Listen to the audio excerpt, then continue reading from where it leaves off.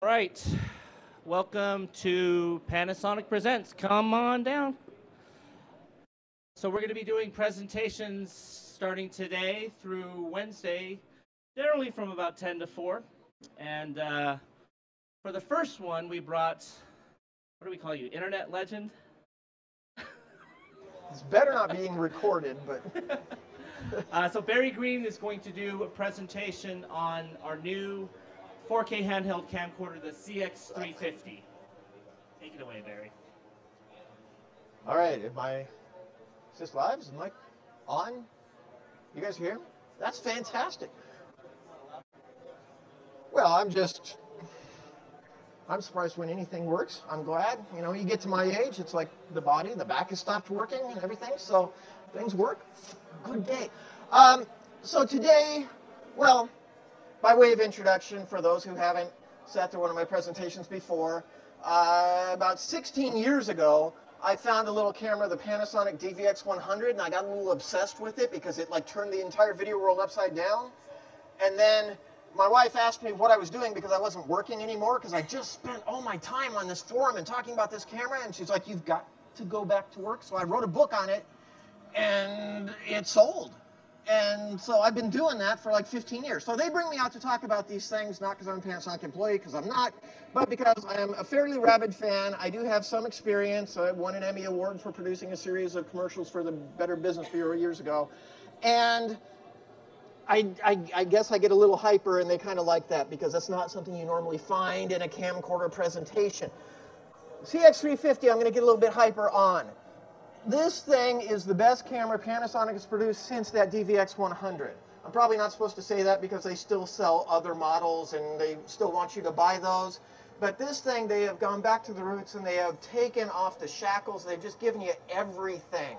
It's got all the power of the processing engine of their big camcorders. It's like the PX270 in that way. When they took a $30,000 camera, pulled the processing engine in and put it in a $5,000 camera, and that thing was fantastic. This is a 4K version of that. It's got all the power, all the goody, all the wonderful features that we used to take for granted, but then as cameras got more complex, they started to disappear because, you know, you got to make compromises. If it's a 4K camera, you can't have your LCD and your viewfinder at the same time, so just live with it. All that nonsense is gone. It's all caught up, so now it's just a usable user camera. The thing is the best camera to use that they've come out with in quite a while, I think. The general ideas behind here, a handheld camera that can do practically anything. Of course, everybody wants to promise that. I was thinking earlier today, and I have no idea how quickly I'm going to run out of time, but I'm still going to rant a little. I've been an anti-DSLR guy for many years. Those of you who see me before know that I rant about those things because they're insane to use. It's just the totally wrong tool for the job. And I was thinking, because I started in film. I started way back. I was those Better Business Bureau commercials. I shot those on 35mm on an IMO. That was one reason why they gave us the award. They're like, you did what? On a budget? And IMO got me 60 seconds of recording time on a roll of film. That's all you got. You have the prime lenses. The DSLR to me is like using a Bolex again, right? From 1966. It's this clunky thing and you have the one lens and you change. Video cameras had evolved over the years to give you all this wonderful flexibility. Even if a tape camera had an hour of recording time and a 10x zoom lens, all this features and functionality that made them so usable, this thing has pushed it even further. So we've got a 4K sensor in there, full 4K images, oversampled 4K images because it's 15 million pixels, so it actually has twice as many pixels as it needs, so ultra, ultra, ultra sharp 4K. But simultaneously, it's very sensitive. Normally, we would see like an f8 rating at 2000 lux on a camera like this. This is f11, f12, f13, depending on if you have the recording mode in normal or high sensitivity. So it's nice and sensitive, and it's got good low light performance, which is what everybody's always asking for. In recording formats, for years, companies were hung up on giving us these 8-bit 420 formats. They're done with that now. We've got high bandwidth, 4K, 422, 10-bit at 60 frames per second. in H.264 and even in H.265. Well, it's 420 and H.265. Let's not get hung up on that. There are good reasons for that. But they're both fantastic recording formats. So full-fledged quality. External recorders are no longer necessary to get good image quality out of these. Small size and low power consumption. You gotta see the size of this. It is the same size as the DVX100 was, which if you don't remember the DVX100, and I wouldn't blame you, because well, maybe one or two of you have been around as long as I have, but that thing transformed cable TV. It instantly transformed cable TV and the way TV shows were shot, because it could do everything, and it was so light and hand-holdable, and it delivered great quality. Try this thing out. There's a booth over here on the far end behind the entry desk. It is 4 pounds. The DVX200 that they still sell weighs 6 pounds. If you know the backpacker saying that ounces are pounds by the end of the day, get my age, carry around a 6-pound camcorder for 8 hours, it starts to hurt. 4 pounds is a featherweight. It's fantastic. And the size is smaller, so the balance is perfect. It's not wide anymore. It's not heavy anymore. I have an don't do that. You're wearing the lavalier. Don't do that. I have an HPX350. Wonderful camera for its time, but it's huge and fat, and you can't hold it for more than a couple of minutes before your wrist starts aching because it's so wide, the balance tips it over. This thing is perfectly handhold. The power consumption, you get about 3.5 hours out of the stock battery, which will recharge in less than 3 hours. So you could get through an entire day with just 2 batteries, one on the camera and one on the charger. You'll be fine. But they also have extended length batteries. You get 5.5, even 6 hours out of a battery. One battery, it's hard to argue with. And of course, to rag on the DSLRs for a while, no recording time limits, no overheating, no any of that. You could do a 12-hour conference all day long, set the camera up, record, it'll just catch it all. The lens, got to go a little nuclear on the lens here. 20 times optical with incredible sharpness. It is crisp. It's over 2,000 lines of resolution in the recorded format. 20 times optical, which is the widest starting point of, I think, as far as I know, I may be lying because I haven't seen everything out there, but as far as I know, it's the widest lens of any camera of this type out there. Starts at a 24 millimeter equivalent of a 35 millimeter stills camera. Most cameras are 28 millimeters, like I'm probably not supposed to say the name of it, the EX1 from the camera company with the 4-letter S word. That was a 30 millimeter wide. This is 30% wider. I mean, you can get shots when you can't back up anymore, the camera can keep backing up for you because you can get wide enough. But then you go to the zoom, you got 20 times optical, so that's equivalent of about a 480, maybe 500 millimeter stills camera lens. And then you can just keep going because they have this iZoom feature. It's a completely lossless extending zoom. It's not like a digital zoom. It crops in on the sensor. But remember, we got twice as many pixels as we need to make the image. So cropping in a little, there's still full resolution. So you get effectively 24 times on the zoom. When you're shooting in high def, it goes up to 32 times. 32 times. Wide to phenomenal. It does have the 3-ring control. The zoom ring has been greatly improved. If you've tried an earlier model, or if you even have one, get the latest firmware update because they really improved the zoom ring, so it's very nice now. As far as the features go for usability, philosophically, this camera is designed for, like I said, to do everything. What they're really aiming at is that they're recognizing that a huge growth market is live production. Not everything is about cinema. It can be about cinema. You have a hybrid log gamma in there. You have a very large sensor. It's a 1-inch sensor. You can do cinematic looking stuff.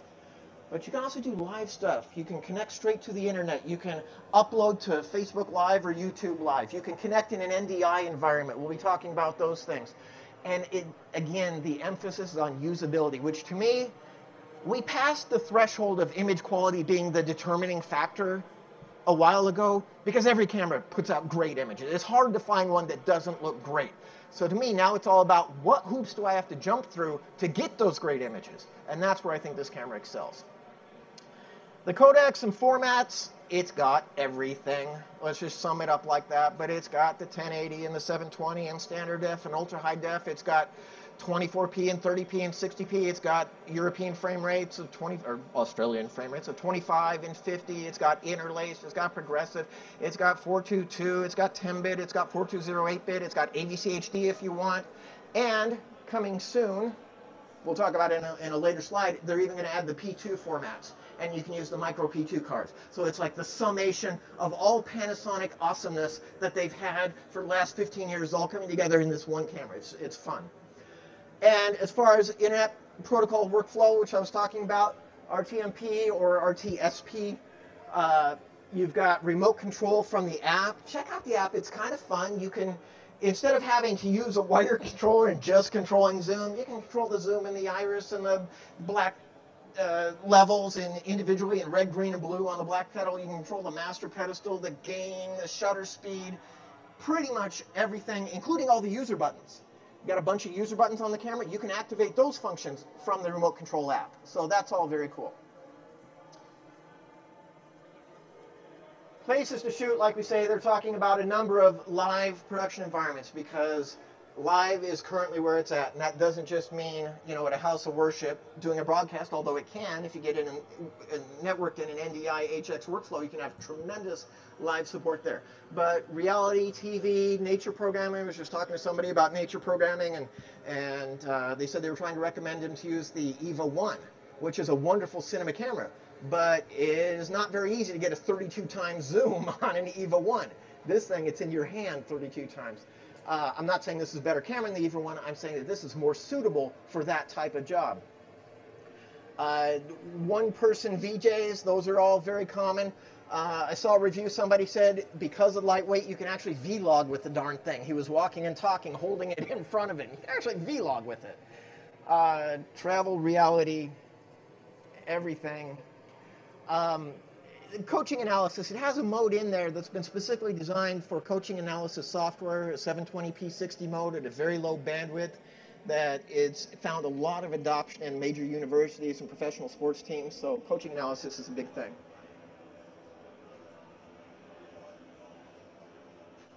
Live connectivity is a major thing. So look at the live booth that they have here, like with their HLC 100 Stream Studio, or if you have a NewTek TriCaster or something like that.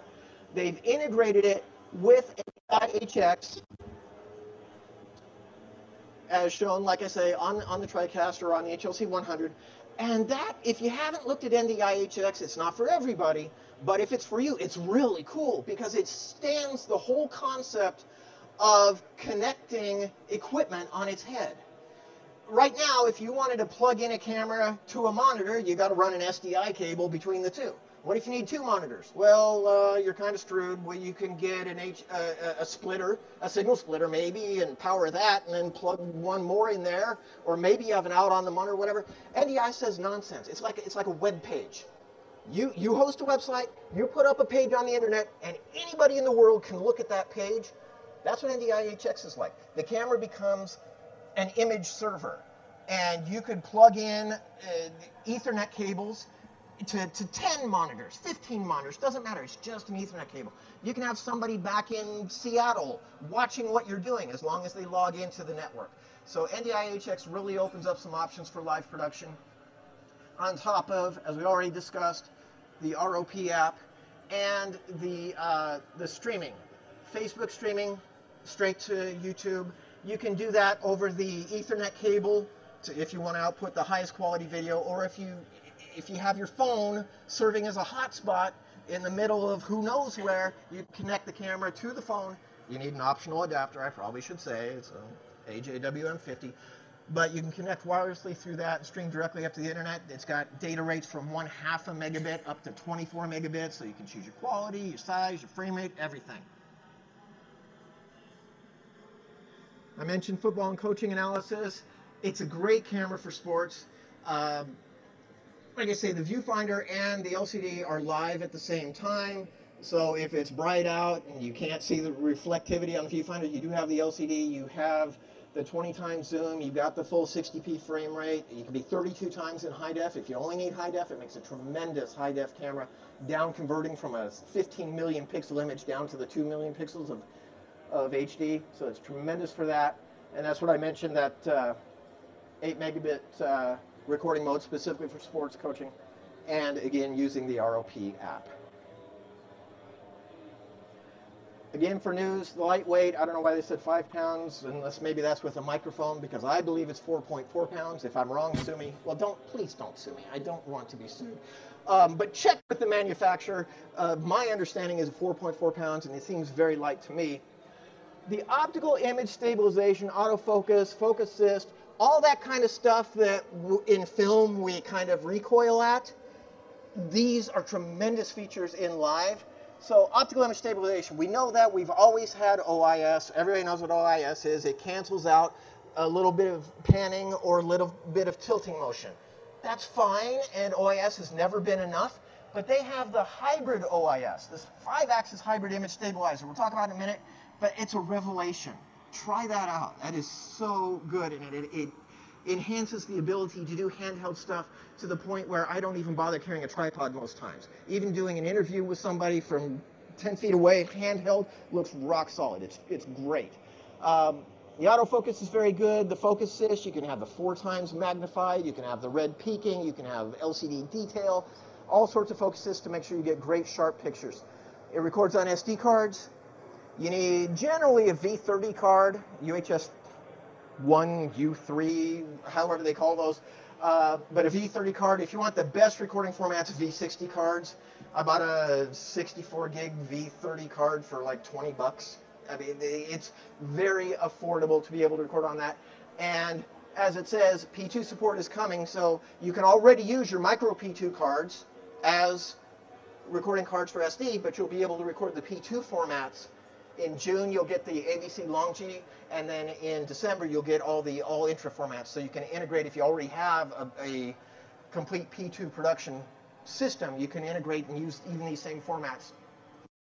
RTMP and ROP we already talked about. ROP is the app that you can remote control with. You also can use a wired controller. It's a little bit different than prior Panasonics. It uses the LAN-C or LANC protocol. It doesn't use the old Panasonic protocol, but it's very common. There are millions of them out there, so easily available. Let's swap over. Hey! That's everything I already talked about. And I am closing out time. We got a little bit before we get there.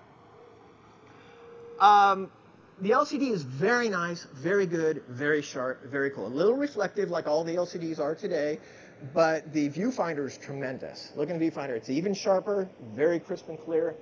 I said simultaneous output of the LCD, the viewfinder, the SDI, and the HDMI. It even has a standard F composite output. That's a big thing for a lot of areas of the world still. We probably don't use it, but I still get questions from guys who are doing legal video who have to deliver a DVD. You could output live straight to a DVD recorder. It's got you covered. 24-bit audio. If you're recording an AVC HD, it's still 16 bits because AVC HD is a 60-bit format, but everything else gets a full 24 bits. And it has timecode integration, so you can synchronize with a timecode slate or another camera or whatever. It's got a true timecode in and out port. 5-axis image stabilization. I don't want to oversell it because, of course, you can go beyond its limits. But try it in terms of regular image stabilization. Instead of just up and down and side to side, it adds rotation.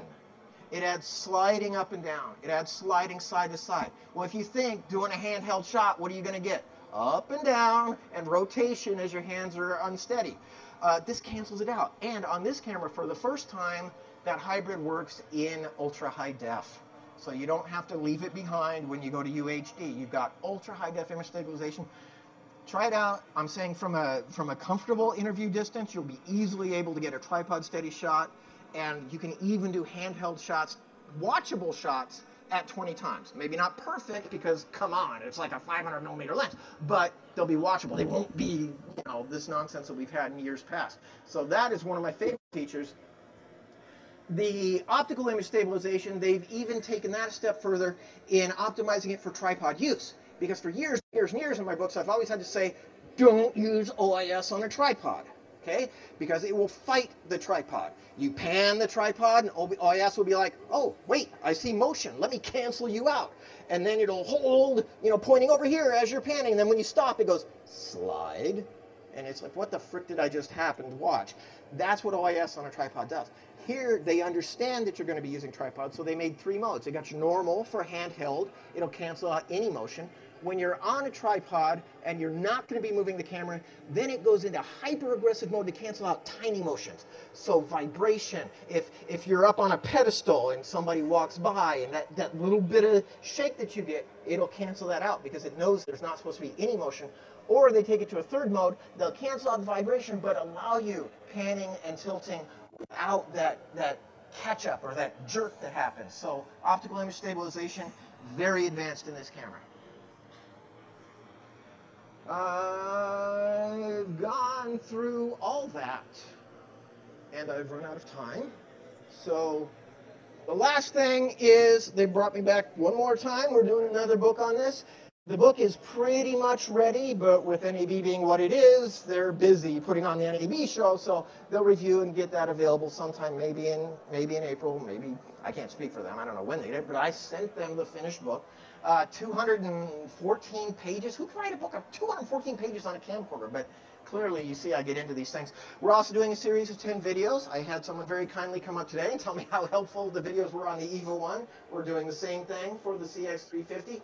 And I'm doing a batch of 6 scene files. So there's going to be a lot of online support. In addition to dvxuser.com, I'm going to give a plug for it that you should go to, because if you have any questions about these cameras, that's where everybody who uses these cameras goes to worldwide. So that's my presentation on the CX350. I recommend you check it out. It's the most exciting camera, and it's affordably priced. It's like $39.95, I think, is retail. I think the street price is like $36.95. They've crammed a lot of power in this. I mean, it's got full V-Log in there. It's got film rack. I can keep going, but I'm supposed to stop so that you guys can ask questions and so the next person can get on in the next 5 minutes. Any? Okay. Start again. That was off. We have a few minutes for questions, so does anyone have a question for Barry? I can pass the mic to you. No, we didn't. On the ROP, is there any thought of Windows 10? I've got a couple Surface Books. And, you dropped out a bit. Come again? On the ROP, the little chip that plugs into the camera, is there any possibility that you'll add Windows 10 to that? I've got a couple Surface Pros. It doesn't. Sure could use it. It's an app. It works on Android tablets, Android phones, iPads, iOS phones. That particular app does not work on a computer at all. You could use the NDIHX. I should mention that NDIHX functionality is an optional license. They don't charge you for that functionality, but you have to go to New Tech and buy a license. If you had NDIHX, you could do some remote control, not a lot. It gives you some focus and some zoom control. But no, there's no direct computer connectivity that I know of, other than NDIHX. All right. Any other questions? Well, all right. Thank you very much for sitting through this, and I'm going to be doing these twice a day. So, all right. Thank you very much. Have a great NAB.